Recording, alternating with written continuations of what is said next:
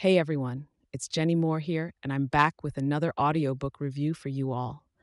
Today, I'll be sharing my thoughts on Dead Men Don't Tell Tales by Guy Martin, narrated by Dean Williamson. First, let me just say that the link to the full audiobook is pinned in the first comment, so make sure to check it out after watching this review. Now, onto the audiobook itself. Dead Men Don't Tell Tales is a thrilling mystery that will keep you on the edge of your seat until the very end. The story follows Detective Jack Taylor as he investigates a series of murders that seem to be connected to a notorious gang from the past.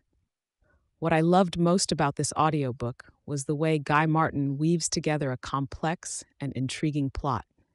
The twists and turns kept me guessing until the very end, and I was completely engrossed in the story from start to finish.